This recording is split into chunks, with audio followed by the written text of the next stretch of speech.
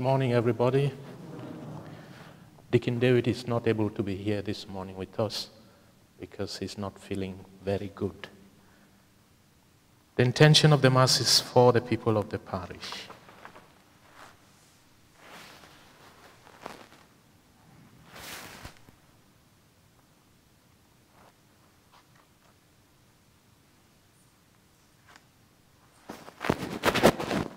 In the name of the Father, and of the Son, and of the Holy Spirit. Amen. The grace and peace of our Lord Jesus Christ, and the love of God, and the communion of the Holy Spirit be with you all. Brothers and sisters, let us acknowledge our sins and so prepare ourselves to celebrate the sacred mysteries.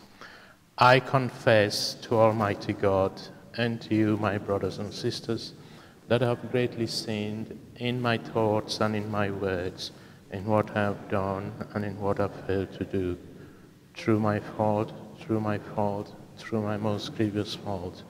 Therefore I ask Blessed Mary, ever Virgin, all the angels and saints, and you, my brothers and sisters, to pray for me. May Almighty God have mercy on us, forgive us our sins, and bring us to everlasting life.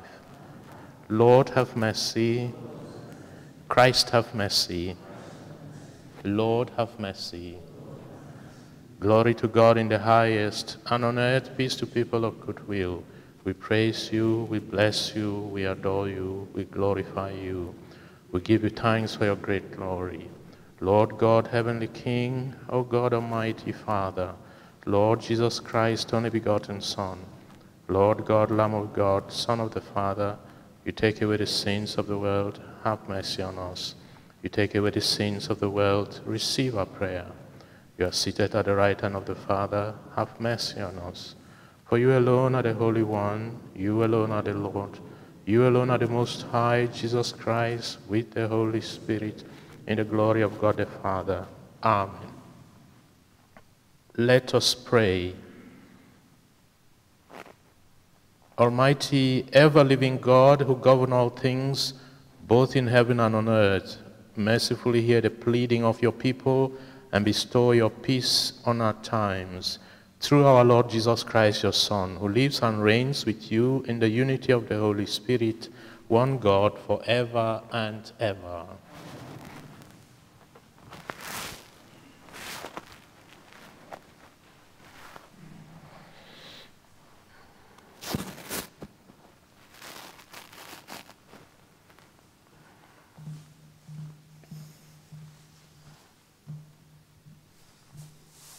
A reading from the first book of Samuel. Samuel was lying in the sanctuary of the Lord, where the ark of God was, when the Lord called, "Samuel, Samuel." He answered, "Here I am." Then he ran to Eli and said, "Here I am, since you called me." Eli said, "I did not call. Go back and lie down." Once again the Lord called, "Samuel, Samuel." Samuel got up and went to Eli and said, "Here I am, since you called me." He replied, "I did not call you, my son. Go back and lie down." Samuel had not yet no knowledge of the Lord, and the word of the Lord had not yet been revealed to him. Once again the Lord called the third time. He got up and went to Eli and said, "Here I am, since you called me." Eli then understood that it was the Lord who was calling the boy, and he said to Samuel, "Go and lie down, and if someone calls, say, 'Speak, Lord, your servant is listening.'" So Samuel went and lay down in his place. The Lord then came and stood by, calling as he had done before, "Samuel, Samuel." Samuel answered, "Speak, Lord, your servant is listening." Samuel grew up with the Lord, and the Lord was with him, and let no word of his fall to the ground. This is the word of the Lord. Thanks be to God. The response to the psalm: "Here I am, Lord, I come to do your will." Here I am, Lord, I come to do your will. I waited for the Lord, and he stooped down to me. He heard my cry He put a new song into my mouth, praise of our God. Here I am, Lord. Lord, I come to do your will. You do not ask for sacrifice and offerings, but an open ear. You do not ask for a holocaust and victim. Instead, here I am. Here I am, Lord. I come to do your will. In the scroll of the book it stands written that I should do your will. My God, I delight in your law, in the depth of my heart. Here I am, Lord. I come to do your will. Your justice I have proclaimed in the great assembly. My lips I have not sealed. You know it, O Lord. Here I am, Lord. I come to do your will. A reading from the first letter of St. Paul to the Corinthians. The body is not meant for fornication. It is for the Lord, and the Lord for the body. God who raised the Lord from the dead will by his power raise you up too. You know surely that your bodies are members making up the body of Christ. Anyone who is joined to the Lord is one spirit with him. Keep away from fornication. All the other sins are committed outside the body, but to fornicate is to sin against your own body. Your body, you know, is the temple of the Holy Spirit who is in you, since you received him from God. You are not your own property. You have been bought and paid for. That is why you should use your body for the glory of God. This is the word of the Lord. Thanks be to God. Let us stand to proclaim the gospel. Alleluia, alleluia. Speak, Lord, your servant is listening. You have the message of eternal life. Alleluia. Hallelujah.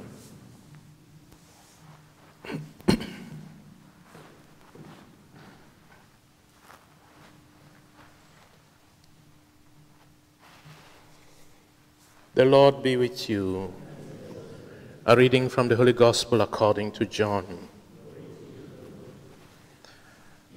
As John stood with two of his disciples, Jesus passed, and John stared hard at him and said, "Look, there is the Lamb of God." Hearing this, the two disciples followed Jesus. Jesus turned round, saw them following, and said, "What do you want?" They answered, "Rabbi," which means teacher, "where do you live?" "Come and see," he replied. So they went and saw where he lived and stayed with him the rest of that day. It was about the 10th hour. One of these two who became followers of Jesus after hearing what John had said was Andrew, the brother of Simon Peter. Early next morning, Andrew met his brother and said to him, "We have found the Messiah," which means the Christ. And he took Simon to Jesus. Jesus looked hard at him and said, "You are Simon, son of John. You are to be called Cephas," meaning rock. The Gospel of the Lord.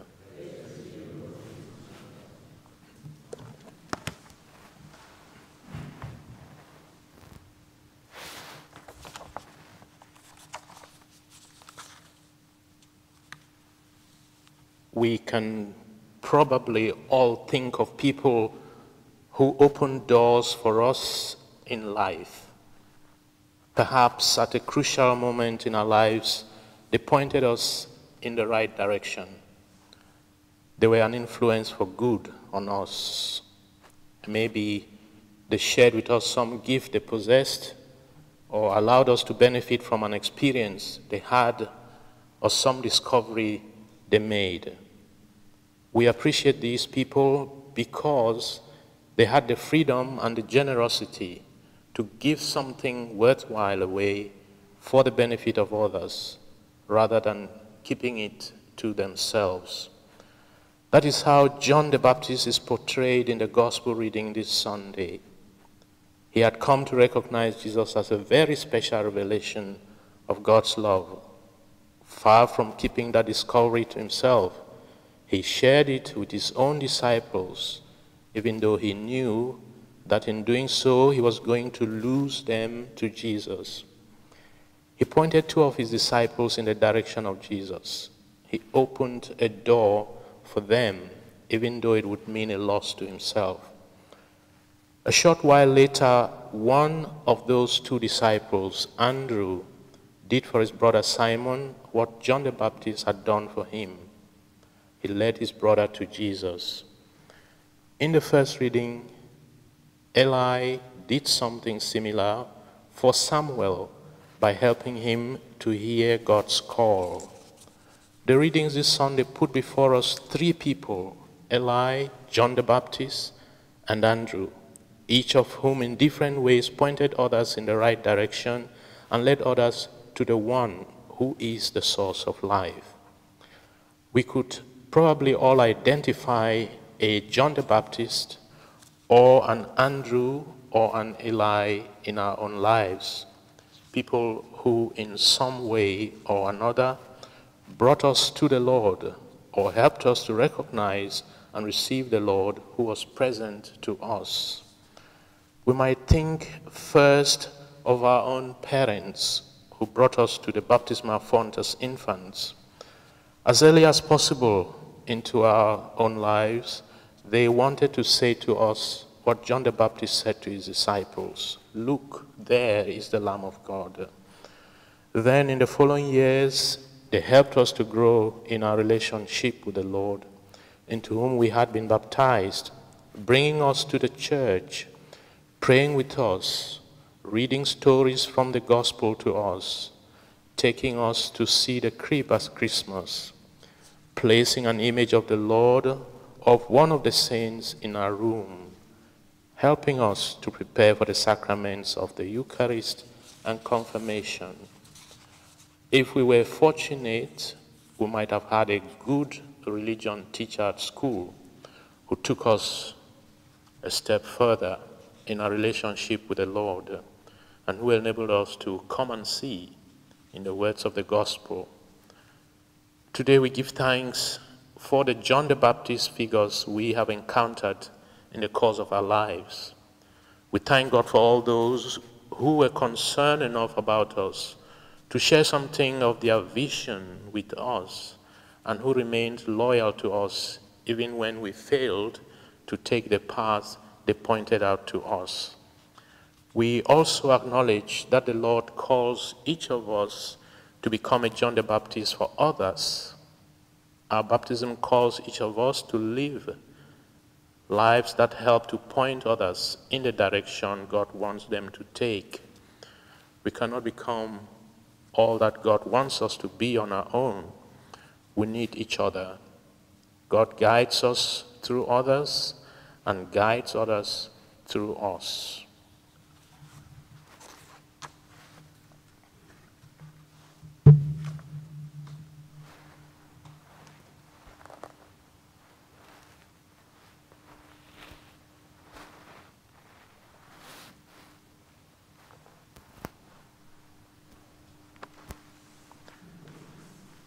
I believe in one God, the Father Almighty, maker of heaven and earth, of all things visible and invisible.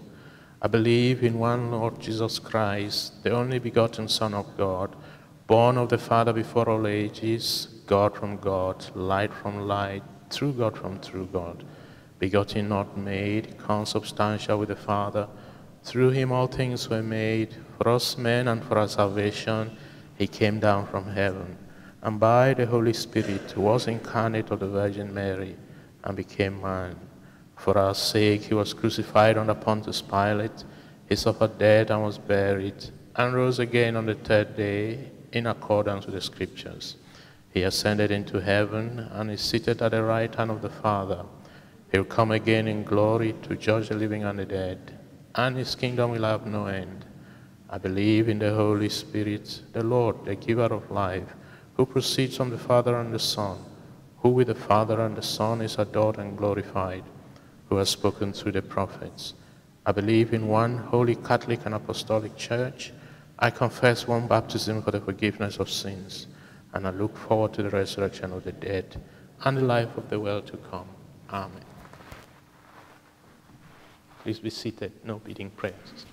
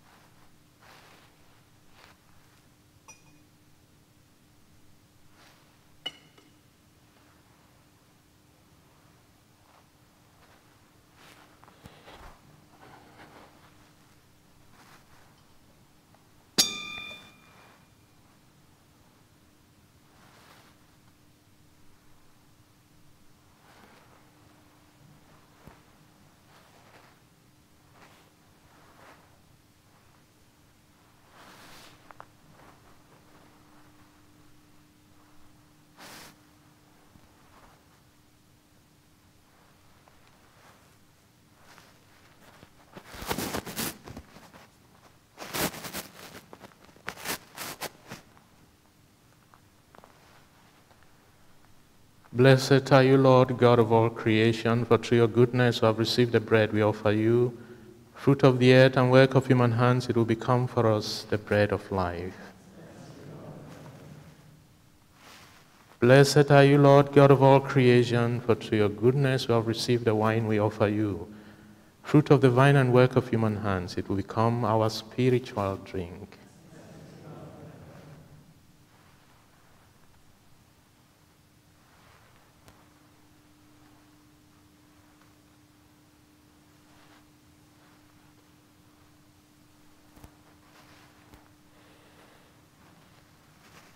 Pray, brethren, that my sacrifice and yours may be acceptable to God the Almighty Father.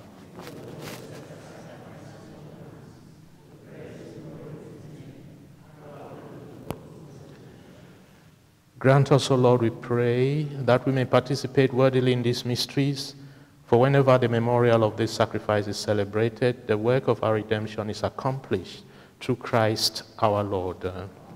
The Lord be with you. Lift up your hearts.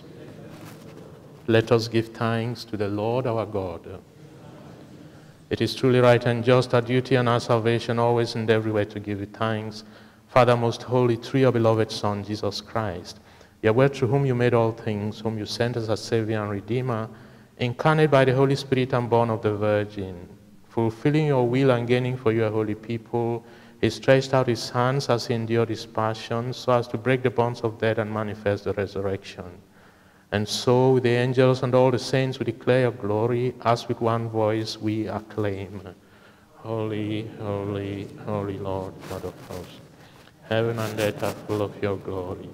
Hosanna in the highest. Blessed is he who comes in the name of the Lord. Hosanna in the highest. You are indeed holy, O Lord, the fount of all holiness. Make holy therefore these gifts, we pray, by sending thy Spirit upon them like the dew fall, so that they may become for us the body and blood of our Lord Jesus Christ. At the time he was betrayed and entered willingly into his passion, he took bread, and giving thanks, broke it and gave it to his disciples, saying, Take this, all of you, and eat of it. For this is my body, which will be given up for you.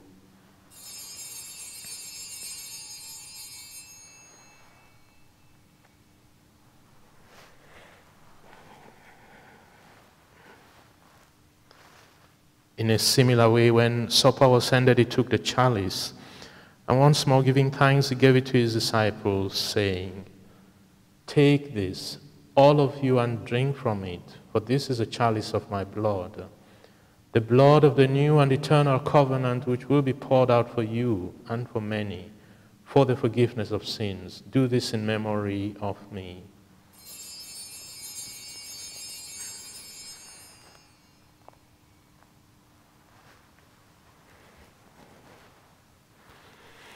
The mystery of faith. We proclaim your death, O Lord, and profess your resurrection until you come again. Therefore, as we celebrate the memorial of his death and resurrection, we offer you, Lord, the bread of life and the chalice of salvation, giving thanks that you have held us worthy to be in your presence and minister to you. Humbly we pray that, partaking of the body and blood of Christ, we may be gathered into one by the Holy Spirit. Remember, Lord, your church spread throughout the world and bring her to the fullness of charity, together with Francis our Pope and Mark our Bishop and all the clergy. Remember also our brothers and sisters who have fallen asleep in the hope of the resurrection, and all who have died in your mercy. Welcome them into the light of your face. Have mercy on us all, we pray, that with the Blessed Virgin Mary, Mother of God, with Blessed Joseph our spouse, with the blessed apostles and all the saints who have pleased you throughout the ages, we may merit to be co-heirs to eternal life, and may praise and glorify you through your Son, Jesus Christ.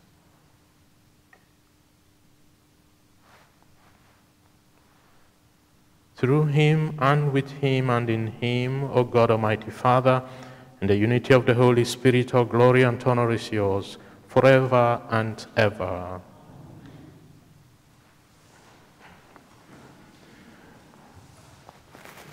At the Savior's command and formed by divine teaching, we dare to say, Our Father, who art in heaven, hallowed be thy name. Thy kingdom come, thy will be done on earth as it is in heaven.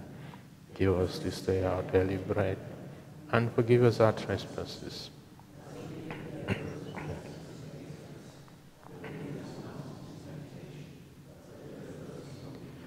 Deliver us, Lord, we pray, from every evil. Graciously grant peace in our days, that by the help of your mercy we may be always free from sin and safe from all distress, as we await the blessed hope and the coming of our Savior, Jesus Christ. Lord Jesus Christ, who said to your apostles, "Peace I leave you, my peace I give you," look not on our sins, but on the faith of your church, and graciously grant her peace and unity in accordance with your will, who live and reign forever and ever. The peace of the Lord be with you always. Lamb of God,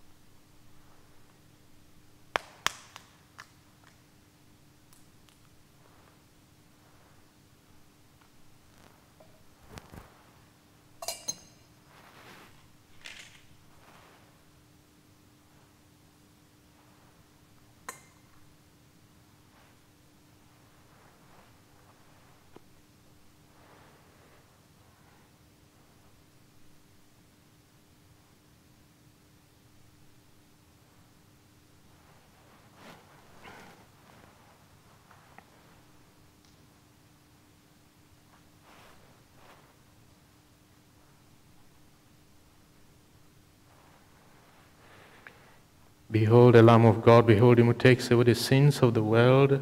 Blessed are those called to the supper of the Lamb. Lord, I'm not worthy that you should enter under my roof, but only say the word, and my soul shall be healed.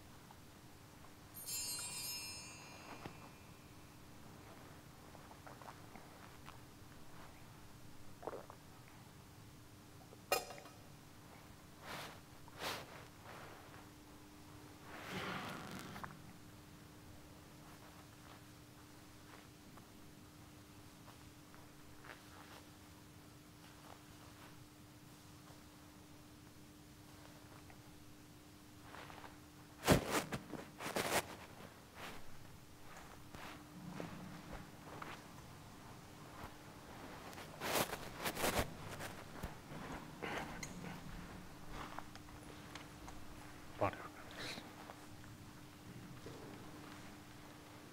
of Christ. Body of Christ. Body of Christ.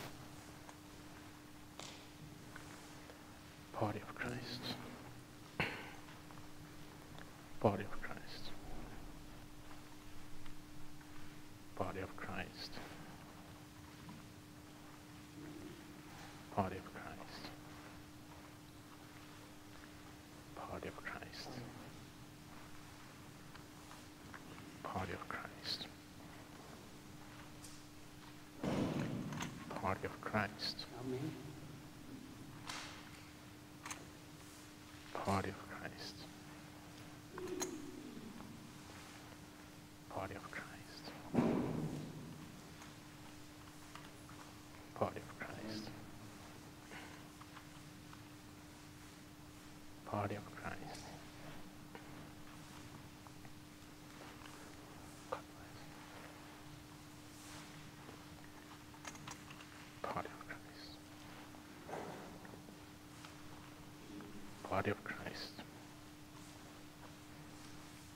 Body of Christ. Body of Christ. Body of Christ.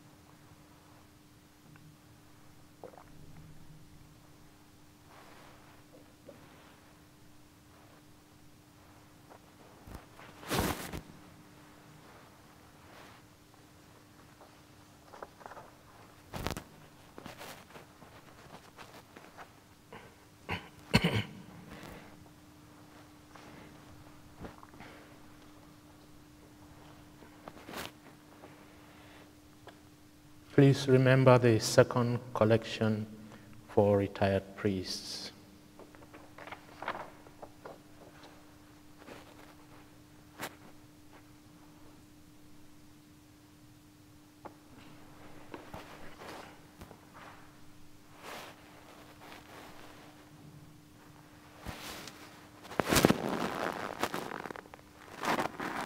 Let us pray.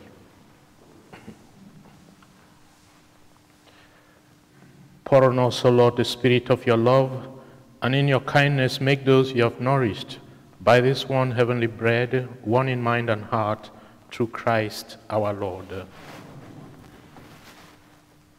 The Lord be with you. May Almighty God bless you, the Father, the Son, and the Holy Spirit. Go in peace, the Mass is ended.